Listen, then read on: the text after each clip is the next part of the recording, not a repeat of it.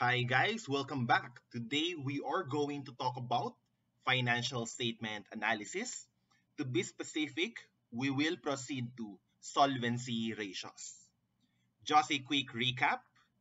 Financial statement analysis is the process of examining the financial statements to evaluate the financial position and performance of an entity for decision-making purposes.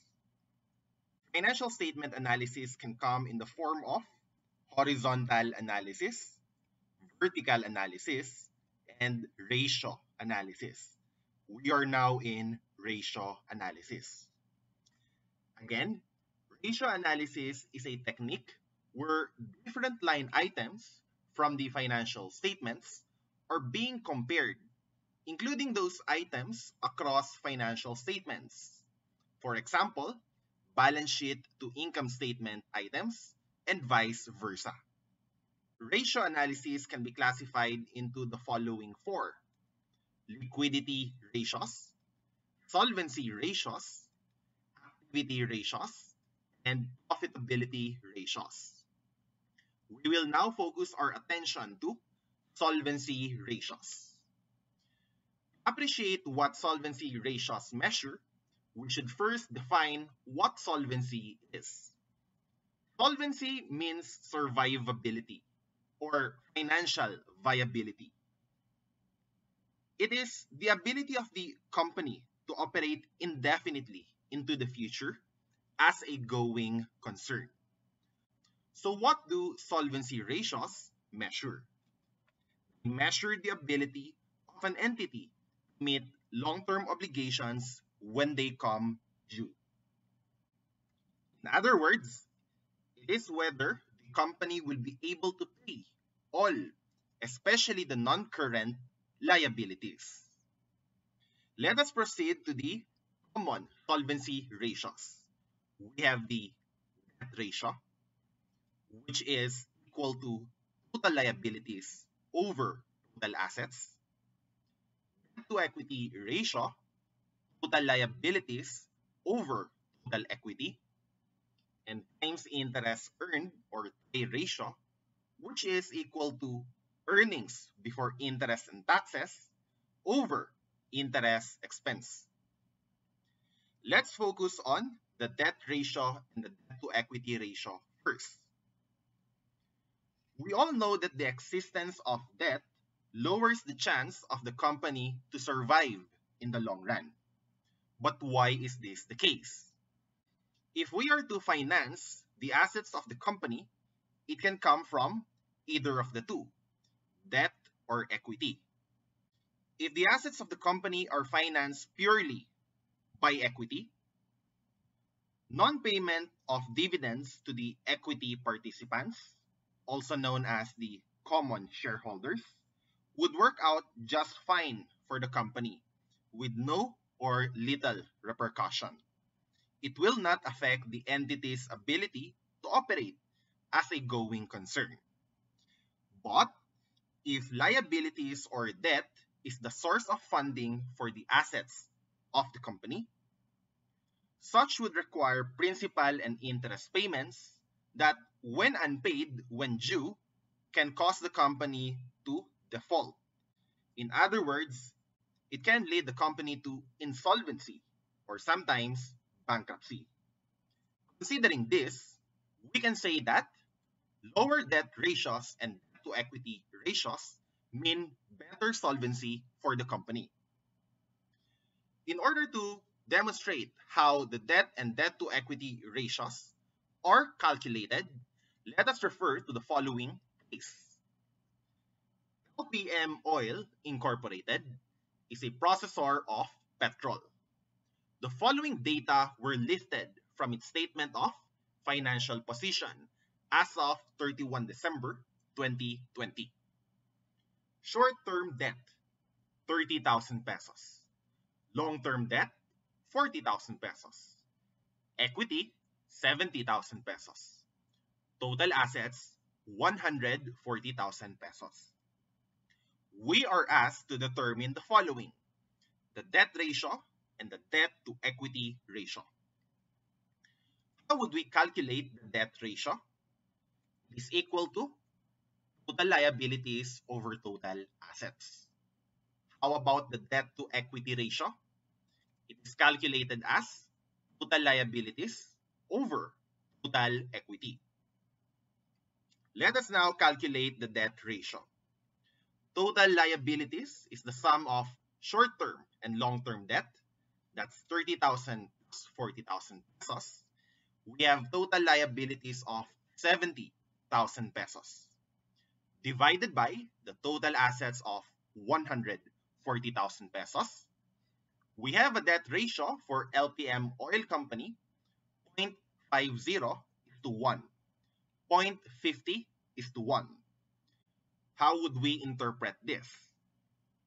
For every peso of assets acquired and controlled by the company, it is 50 centavos financed by debt. And of course, the remaining 50 cents would come from equity. In short, 50% of the assets' book value is funded by liabilities, especially debt. Let's now go to the debt to equity ratio. Again, the total liabilities is 70,000 pesos. Divide this by the total equity of 70,000 pesos. We would have a debt to equity ratio of 1 or 1 to 1. How would we interpret this? Well, for every peso of equity financing the assets of the company, there is 1 peso of debt. Again, the debt ratio is 0.50 is to 1. Debt to equity ratio, 1 is to 1. Again, lower debt ratios and debt to equity ratios would mean better chance of survival for the company. Are these ratios good enough? Again, we cannot answer that question. We cannot interpret a ratio in isolation. There should be a basis for comparison. It could be, more commonly, the industry average or the industry standard for that ratio. Given that there is no industry information given, we cannot answer that question.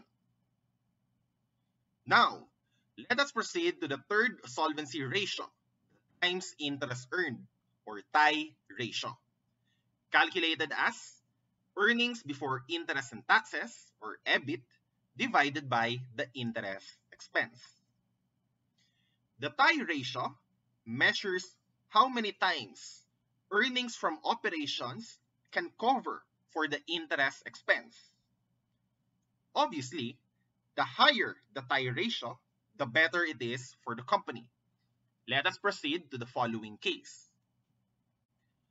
OQR Corporation showed the following income statement for the year just ended. We are asked to determine the times interest earned or TI ratio. Times interest earned. This is equal to EBIT over interest expense. Again, EBIT is the income figure before deduction of interest and taxes. In this case, it is our operating income, 15,000 pesos, which we would consider as EBIT, divided by the interest expense of 6,000 pesos. We have a TI ratio of 2.5 times. Interpretation. Operating income of OQR Corporation can cover the interest expense 2.5 times over. There's more than sufficient operating income to cover such financing costs. Again, the higher the times interest earned, the better chance of survival the company has. Now, let us proceed to this question. If debt decreases solvency, why do companies accrue debt in the first place? The answer? Because debt can magnify the upside. We call this principle leverage. To understand how this works, let us imagine the following case.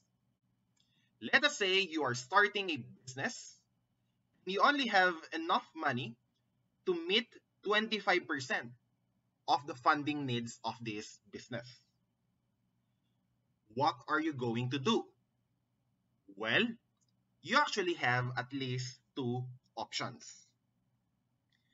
You can look for other people who are willing to be co-owners with you.